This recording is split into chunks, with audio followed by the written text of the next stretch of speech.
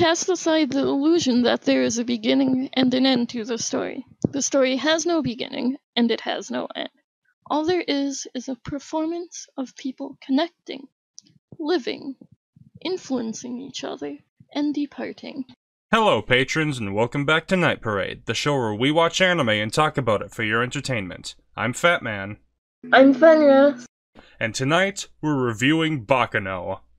I love Baccano. I had never really heard of this until you brought it up.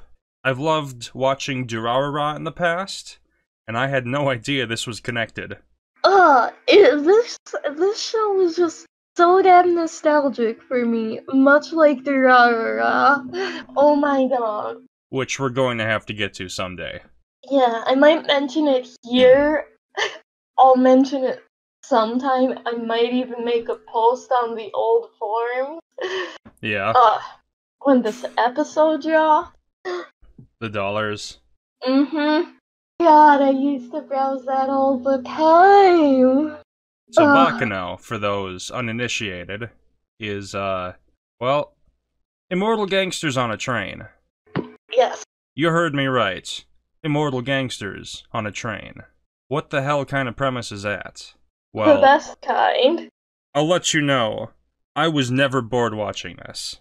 I was never bored thinking about this anime. Yeah, let's talk about the source material for a hot minute. Okay. Baccano was originally a light novel by Ryogo Naritara. It is currently 22 volumes. Oh wow. And it's still ongoing, and it's in hiatus. Oh man. And has been since 2017. Huh. Because the author injured himself and has been in and out of the hospital and working on a manga. Not the Baccano manga, I'm assuming? No. It was also published within the publishing group Dengeki Bunko. And if you know anything about Dengeki Bunko, you know that it's mentioned incessantly in Durarara. Oh. By Erica and Walker. That's how you advertise. Yeah. I read the latest volume of Dengeki Bunko. I mean, I do like, if it was available in the US in some semblance, what I'm trying to say is I'd essentially have gotten issues of Dengeki Bunko. Because I'm a huge fan of reading. I used to read a lot, but I can't stay focused to do so anymore. I still read a lot, but that's because I'm weird. Reading's not weird. No, I'm weird for other reasons. That is a fact. My reading habits, though, are pretty disturbing. Okay, then. Like, reading 100 chapters of a manga in one day, or reading 300 pages in an afternoon. Mangas are fine, but books without pictures I have a hard time concentrating on. Maybe I'm just dumb. You're not dumb, you just haven't found a book that's right for you. I can still go back and read the Odd Thomas series. The thing is with reading is it's not really comprehension or that makes you better at it. It's reading something you enjoy. That's what makes you better at it.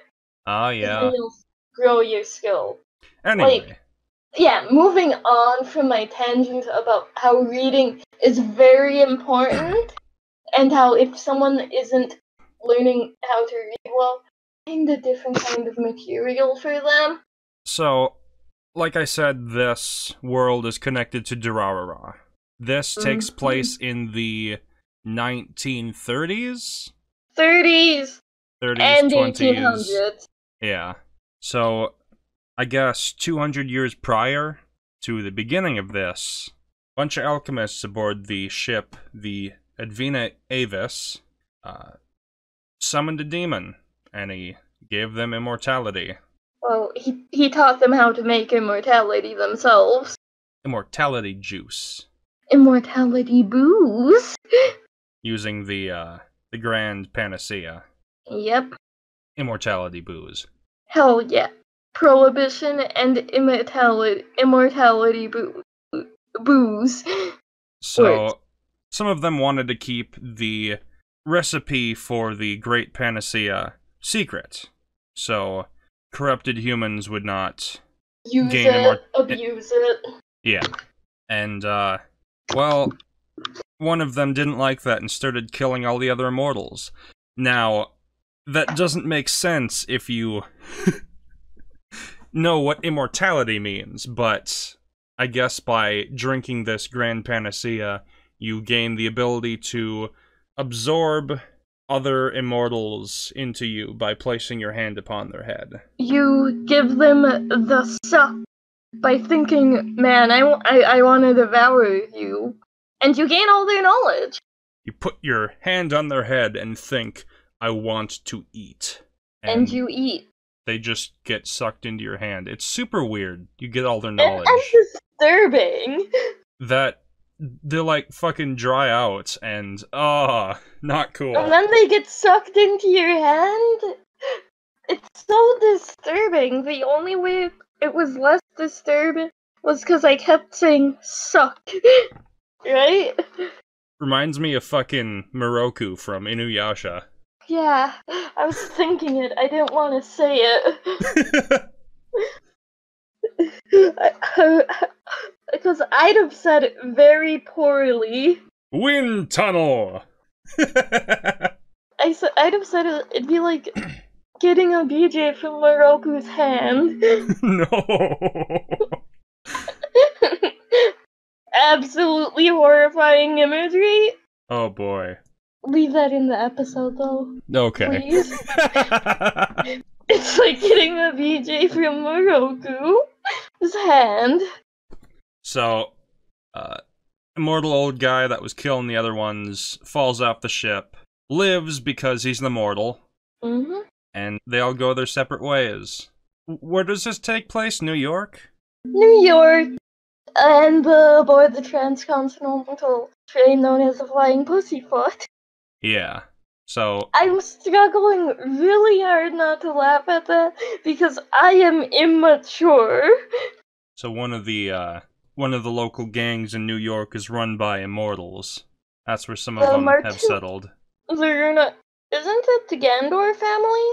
No. I don't think it's the Gandors. No, it was the Runarada. No, Martillos. Because that's what Furo's from. Whatevs. Oh, yeah, Runarada. Ah. I probably should have written these down. I remember their names. But not their affiliations. Yeah. I remember the names and the affiliations of most of the characters. The Gandor family, I believe, is the one with that, Hercule dude. The Hercule-sounding guy. That is absolutely the Gandors. That is Berga Gandor. Yeah. Gustavo Baguetta. This is amazing. I noticed this immediately when I heard his voice. This character, Gustavo Baguetta, is voiced by Chris Rager, who, as you may know, also voices Hercule from Dragon Ball Z, and Mr. Torg from Borderlands. Explosions? I have one question for you. Explosions? Absolutely. Oh my god. Yeah, then I couldn't not hear Hercule from him for the rest of the show. I couldn't get Mr. Torg out of my head while watching the anime. In a good way. Oh my goodness. In the best way. I mean that as a compliment. So, that's the premise. Yeah, that's the premise, that's light novel stuff. Before we get into spoiler territory, right, good sir? Yeah. Spoilers? Sure. Yeah, they're gonna be there. Though if you're watching this, you've probably already either seen this or weren't interested enough to watch it yet, so... Because this show is ancient by, like, today's standards, I feel. When did this come out? Anime? It was... 2007. Not quite ancient. Yeah, 12 years or so ago. It's not too old compared to some anime I enjoy. Yeah. I think you know the ones. Oh, yes. Hit me with that 2004 anime. Back to what I was saying earlier. This takes place in the same world as Durarara, but it also shares similar storytelling elements, which I find quite fascinating. Because, like in Durarara, it tells of the same events across multiple episodes, but from different characters' perspectives. And that is, narratively, that is so interesting to watch. Yeah, it's really interesting, and you're really not seeing the same shit. No. Because it's also from different angles, too. Oh yeah. Different POVs. Like in one episode, it's like the best example of this in Baccano is on the train, where we followed Jacuzzi and his gang for a while. Yeah. And then, like, 2 episodes later, we see the same events from Isaac and Miria's perspective. Oh, Isaac and Miria. God, I love Isaac and Miria. They're too pure. They're too pure for this world. Also, for some reason, I'm somehow able to do a Miria voice. Oh yes? Yeah. Hey, Isaac! We forgot a present for Ennis! Oh no. Oh, yeah, they did. The only way to steal was to steal from the Mafia. I don't understand that leap in logic. I love Isaac and Miria. They're gold medalists in mental gymnastics. They're right? so... I don't understand them. Like, they're such great people, and they're also idiots, but also not. They succeed in whatever they do. Except mining for gold, of course. I wouldn't say they're idiots, they're just, yeah, they're idiots. Yeah, no, they're idiots, sadly. Oh, if there was a series revolving just around Isaac and Miria, I'd probably watch that forever. Same. Okay, so, speaking of Isaac and Miria and Durarara, I want to mention how great the character, like, even the episode titles add small tastes of characterization. Yeah. Like, the one that just, like, there tends to be an episode for each group of characters' perspective, at least once, you know? Yes. Like, for example, there's Isaac and Miria's, which is named Isaac and Miria Unintentionally Spread Happiness Around Them. That's one of my favorite episodes. Yeah, it's a great episode. Or Jacuzzi's episode being Jacuzzi Splot cries, gets scared, and musters reckless valor. Or another one of my favorites, Lad Russo enjoys talking a lot and slaughtering a lot. There's so much damn personality to these episode titles. Or less noticed one, but pretty great. The vice president doesn't say anything about the possibility of him being the main character. The first episode. All of them are that great. This show just oozes personality. Yeah. It's just, I love how, like, it's everywhere but focused. Yes. And what's great about Baccano is all of the characters get plenty of screen time, right? Yeah, like, and for all of the characters in this, they balanced it out pretty well. Yeah. I know all of the characters now. Most of them, and it did help that the opening introduced most of the characters by name every single episode. They do that in Durarara, which I love. Yeah. I think this OP's a bit better than some of the Durarara ones, because it has a bit more personality. This OP, by the way, is called Guns N' Roses by Paradise Lunch. Which is a great band, by the way. Check them out. I love their jazz songs. It's fun, it's jazzy, it's finger snapping good. It's lovely. I love it. Yep. As a character-driven story, I think it'd be appropriate to talk more about the characters now. Yeah. We've already gone over Isaac and Miria, the goofball duo. They're so in love with each other, and they play off of each other so perfectly. Isaac and Miria are what's frequently known as goals. Yeah? I mean, despite my love of Jacuzzi and Niece, Yeah. but Isaac and Miria are just so goddamn in love with each other. It's beautiful. Just thought I'd link you those, my guy. Isaac and Miria Indira. Oh yeah, they did show up in that. I was wondering who they were the first time I watched through that, because they are focused on for a few seconds and they're never referenced again. But that is real cool. I know, right? Also, they're dressed like samurais. Okay, back to the episode, right? Yeah. So Isaac, Miria, we've got Firo, and no, not the Pokemon. Sadly. This is who I thought the main character was, based on the poster. You thought Firo was the main character? Yes. We saw surprisingly little Firo. I mean, surprisingly little for Indurara amounts. Yeah. Which is not a lot, but it's not a little.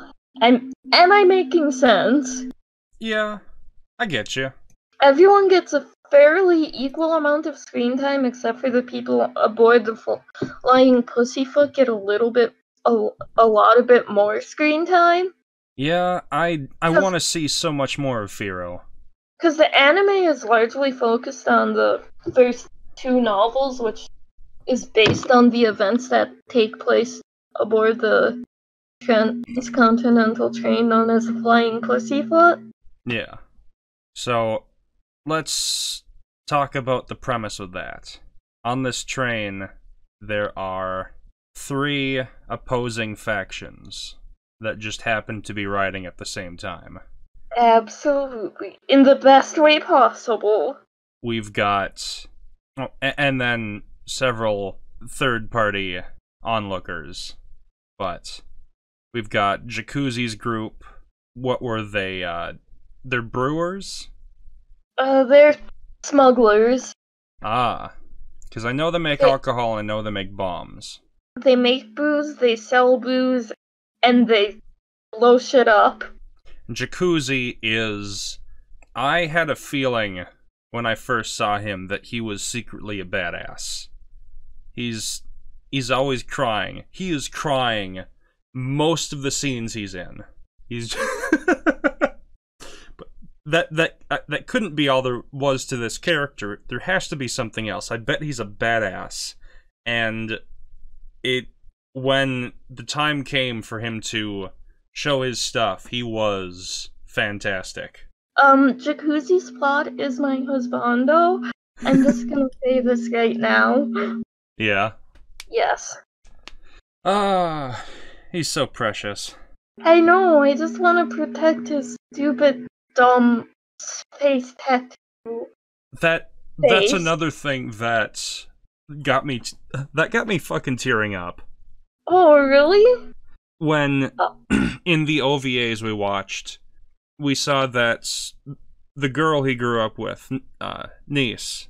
The demolitions expert of his group. Yeah, she was experimenting with explosives when she was a kid, and got, like, one of her bombs blew up in her face, gave her tons of burns all over, took out one of her eyes.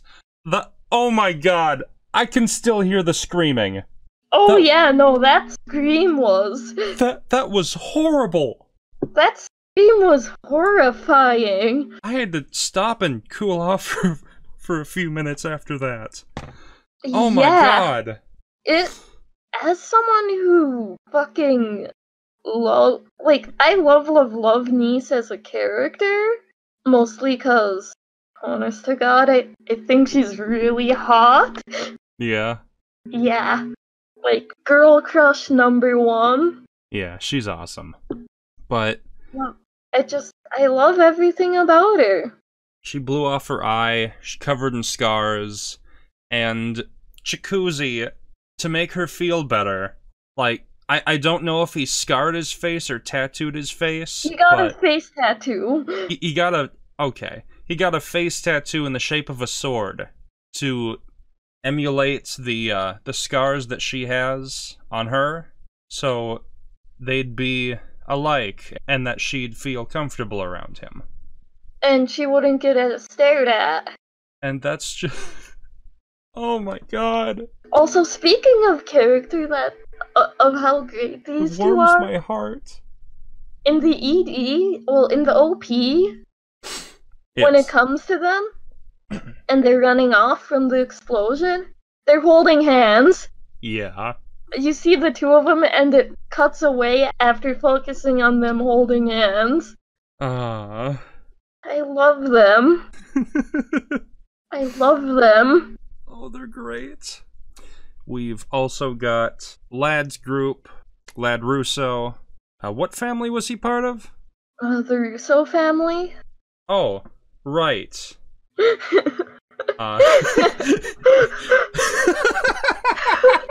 Think, FatMan, think. Oh, man. Of course. Please occasionally sound like a dumbass. We've got the Mad Lad himself, Lad Russo, and he just, well, his personality is murder. Murder. He likes killing people. He really likes killing people. Killing people. His greatest joy in the world is seeing the face of someone that's so sure that they won't die today, and then ending them. Yeah. And it's horrifying, and I love it. I would not survive an encounter with him. No one would. Well, we've seen a few. Lad is the second deadliest character in the series. And who might be the first? Claire Stanfield? Yes, Claire. Even though they have relatively similar on-screen body counts. Yeah. Claire Stanfield, or Vino, or the Rail Chaser, as he's come to be known by, is one of the conductors upon the Flying Pussyfoot. That makes you giggle every time. Yes, it does. And he, kills a bunch of gangsters. Kills a lot of people. He kills a vast majority of the Flying Pussyfoot single-handedly. Leaves a bunch of the normal passengers, kills a bunch of the white suits, kills a bunch of the black suits. He's an assassin. Oh yeah, he is, isn't he? Yeah. He's a professional assassin, railroad conductor, circus performer. He was covered head to toe in blood for the majority of his on-screen time. He spent most of his time on screen absolutely covered head to toe in blood.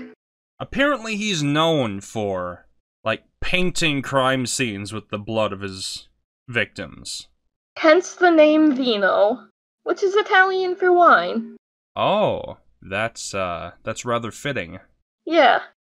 I have to ask, however, how many STDs do you think he has, covered in that much blood all the time? Not just STDs, but bloodborne diseases? Yeah. Many bloodborne diseases. Man probably has AIDS. I swear, the man probably has AIDS. Oh.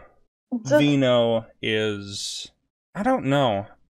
He's one of my favorite characters from the first 13, but I love so many of these characters that I can't pick a favorite. You just can't. Russo is so amusingly crazy. Lad is so fucking demented, it's awesome. Isaac and Miria are just a joy to have on screen. Jacuzzi is so pathetic for for most of the time he's on screen, but I just want to root for him. And he's anything but a coward. Yes. Despite the fact that he almost continually cries. The thing is, he is so terrified and scared of everything that goes on, but he still acts with so much conviction. The best way to describe him is like, you take a tiny dog and you make it a person. He's got tiny dog energy. Yeah. How yeah, they run I can away see that. from everything, but go to fucking town if something gets in their space. Yeah, but he's the type of guy to, like, his gang got hit, and he went out for revenge, and it was him just fucking gunning down a saloon with tears streaming down his face while holding a Tommy gun. Well, they killed 8 of his guys. He He was so had to. pissed off he had to do something. And it's just so freaking cute. God, I don't even know where we are. We're discussing characters. Gotcha. We didn't talk about we didn't talk about Ennis or Firo. Right. Really. We mentioned Firo. We didn't talk about Firo. Firo is... What was he, the newest member of the Martillo family? He's the youngest member of the Martillo family. Ah. Yeah, he's buddies with, Isaac and Miria. with, Misa. Misa is honestly one of my favorites. Misa is the... Man who discovered immortality. Yes, he's the one that summoned the demon initially. Created the wonderful, wonderful beverage known as immortality juice. Yes. And then you've also got Cheslaw, my mayor. He's a piece of shit, and I love it. I knew he was immortal. I knew he was immortal right off the bat. I got some serious Salem, Salem Bradley vibes from him. Or Salim. He comes off as like that kid from The Omen, but actually smart. The Omen. I don't think I've seen that. It's a horror movie. It sounds like a horror movie. About a kid who's the Antichrist. Oh, fun. It's actually pretty not that great. We got Ennis. Ennis, he's a homunculus of this dude named Zillard. Who is the old jackass that killed all the other immortals. Not all of them, but a lot of them. That's really shitty. That's really gotta suck. Having just become immortal, and like there were kids on that boat that became immortals that were killed immediately after becoming. The more you think about it, Zillard's really fucked up. Yeah. Oh man. How does that work anyways? Is just their knowledge passed on, or are their personalities and minds absorbed as well? I think it's just the knowledge. Oh man. The knowledge. That sucks. I do really like that system though, it's interesting. It's very interesting. I'm shocked it doesn't show up in Durarara. Because death is the end of knowledge. When you die, all of the knowledge that you possess is just gone. Unless you pass it on to someone else. And with this immortality system, when an immortal wants to die, you can put your hand on their head and absorb them, gain their knowledge. That is the perfect way to pass on knowledge. I love that. But it's really sad too. But yeah. I hate. What do you hate about it? No, I hate a reality in which death means losing knowledge. I mean, it doesn't necessarily spell the end of knowledge, but I digress. That's just how I feel. Yeah, and I just disagree. Okay. Moving Let's on. see. Characters. Finally. Oh wait, Ennis. Ennis, yes, the immortal homunculus Of Zillard. that was saved by Firo. You mean consumed by Firo? No? Well, Ennis was saved by Firo. That's what I said. Yeah.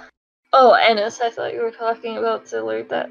After she has a change of heart after meeting Isaac and Miria and Firo. Yeah. Also, Firo inadvertently creates a huge batch of immortals Yeah. by Well, serving the elixir as accidental booze at a party. yeah. God, I loved her Aurora. Baccano? I meant, yeah, Baccano. So much accidental immortality. Yeah. Isaac and Miria drink it because they thought it was alcohol. Most people, other than those aboard the train, drank it because they thought it was booze. Yeah, so now got a whole family of immortal gangsters. All because they wanted to quench their thirst. That won't go horribly wrong. Never does. We've also got an immortal albino mouse running around. And it's beautiful. It got hit by a car. That was And then it came so back. gruesome to watch. But it was also, they were talking about something pretty profound there, Yeah, right? indeed. The animation in this is so cool. Like, especially when an immortal is reassembling themselves. Because it's just, imagine like playing their kill in reverse minus the other person. All the blood pools back into them, and their cuts heal, their bruises heal, their detached body parts fuse back to their body. Blood flows back into them. Be really interesting to see one of them blow up. Oh yeah. Imagine if Nice was immortal. I wonder if if someone as scarred as her were to drink the elixir of immortality, do you think her scars would heal? Do you think her eye would come back? Or would it just prevent any further damage? I hope it's the first. Yeah, she looks so cool though. I can't help thinking about this stuff. My mind goes 100 miles an hour thinking of theories when I watch stuff like this. I love the show though. What else do we have? Fucking thing. There's one character I need to talk about. Oh, Graham Spectre! Graham Spectre. Graham fucking Spectre. The man, the myth, the legend of the OVAs. Appears only in the OVAs. There's also Chane Lafayette. Yeah, but this dude attacks with a giant monkey wrench. And like our mad lad Russo, is obsessed with one thing and one thing only. And that is disassembling and breaking things. Just like Lad is obsessed with murder. Yeah. And their fight was a thing to behold. Wait, he and Lad fought? Oh yes. Shit. Well, it's been a while since I... It showed their first interaction. They fought, and Lad was impressed with him, and didn't kill him and took him on as his second-in-command.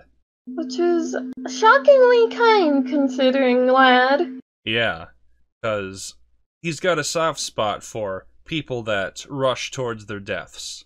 Yeah, which is weird, but sensible. I loved the confrontation between Vino and Lad as well, because they have two just completely opposing ideals, and that makes for some real cool drama. Oh, yeah. Lad believes that... Oh, shoot, what was it? What are Lad's ideals? Lad's ideals are kill or be killed, essentially. He has the right to kill anyone he wants.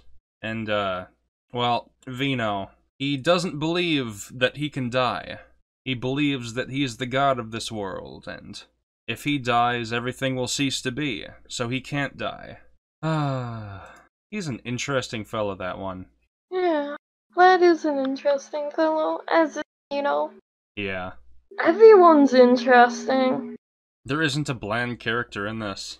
Yeah, even the fucking vice president of the Daily Days newspaper is cool. You know which character I love? Whom's? Sugar Cube. Who? Sugar Cube. Literally who? He's just this guy that he's got connections with the news company, with the information brokers. And I think he was running around with the Genowards? yeah. And he just carries around a box of sugar cubes and eats them. Oh god, that sounds so goddamn funny. He does everything with a straight face. Like, hey, do you want one? No, we don't want any. Okay. He's just munching on sugar cubes. And they call him Sugar Cube because he eats sugar cubes. He he kind of looks like a friend I had in middle school. Oh my god. And the only character in the show that accepted a cube from him was the boss of the news place. Behind his pile of books and papers, you can't even see him.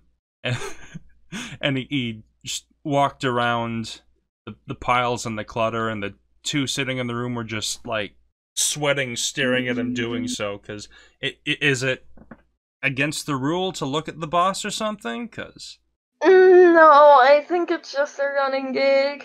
Because none of the characters ever see him. We never see him, even. And it's hilarious. I don't know why. I love Sugar Cube. I mean, everyone has different characters they love.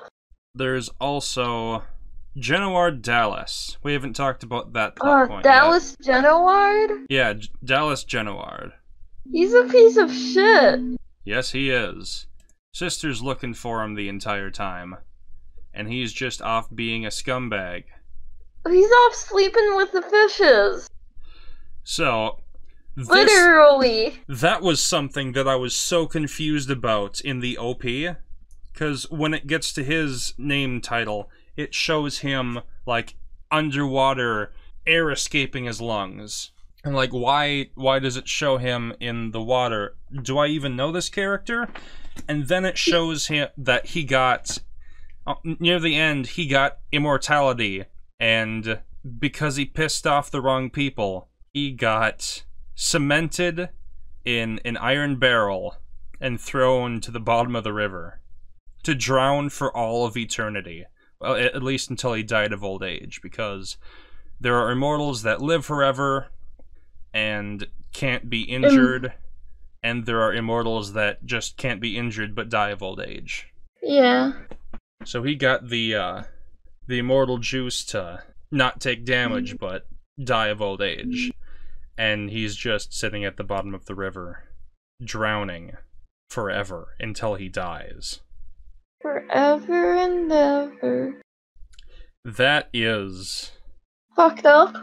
That's horrible. Oh my god. They pull him out at the end of the OVA, but for however long he was in there, that had to that messed me up. Really? Yeah. You'd have never been the same near water ever again? Oh my god. And the loneliness. Oh yeah. Don't want to think about it. Best not to think about that type of shit. Yeah. Anyway, crazy story. I am going to watch this so many more times.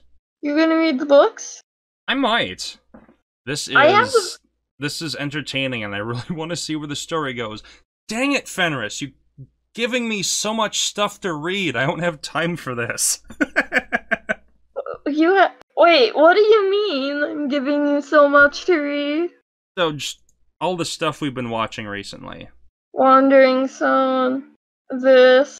Blue Exorcist, but I kinda put that on myself. Yeah. I see. This was a good watch. I thank you for recommending this. I recommended it because, trying to recall, oh yeah, because Wandering Son was far too peaceful and I was out for blood. Yeah. 'cause occasionally I thirst for blood. It happens to everyone. Totally. Yeah. So, I'd be really happy if they made more of this. I want a season 2, or some more OVAs. Give me a movie or something. Like, to watch? Yeah. Yeah, I love short shit, dude. We should do more movies and OVAs. Yeah. But next week, 'cause I've been meaning to see it, and it just looks badass, and I don't want to traumatize you with Angel's Egg. Someday. Someday I'll traumatize you with something like Love Exposure or something. Oh boy. Hey, I love Love Exposure. It's unironically my favorite movie. It seems interesting, but It's so long. One day. I love this. I'd tell you where you can watch it yourself, but you really can't. It's not streaming anywhere. Buy the Blu-rays. It might be streaming at Funimation or Hulu. I didn't see it at either of those. Ew. So if you want to watch this yourself, buy it. Or don't. It's up to you. Please buy it, though. Yeah.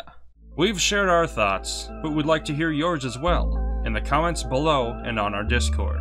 The Night Parade has now come to an end. Next week, Redline.